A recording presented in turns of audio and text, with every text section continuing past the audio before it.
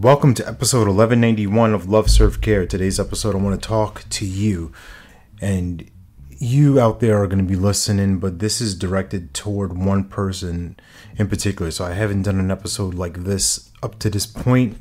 Maybe I have, but I don't remember consciously doing this. But this is a conversation directly from me to my coach, Alok Appadurai. And I just want to share with him, right? You're going to be birds and flies on the wall, right? But what I want to share with you, I'm talking to Alok now. What I want to share with you is my appreciation, my gratitude for you being a champion in my life, for someone elevating me, celebrating me, challenging me to be greater than I even believe I could be, and seeing what's possible for me even before I can.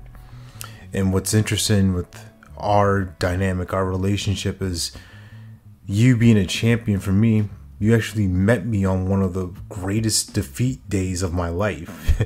So we're going to rewind back to November 2018 when I was at my first event working for this team of coaches, and I got a call during the middle of the setup day, rehearsal day, whatever you want to call it, before the actual event happened, that my daughter was involved in a car accident, and the driver of her daycare van, passed away instantly as a result of the other person driving under the influence of opiates.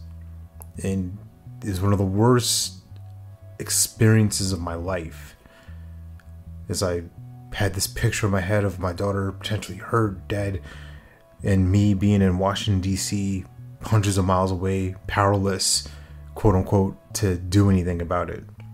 Now, I share all of that because we didn't really get a chance to connect or meet then, right? I was in my headspace and I had to lock in, or I chose to lock in rather than go home or anything like that. I wanted to finish the job, and it was easier to stay rather than face the fear.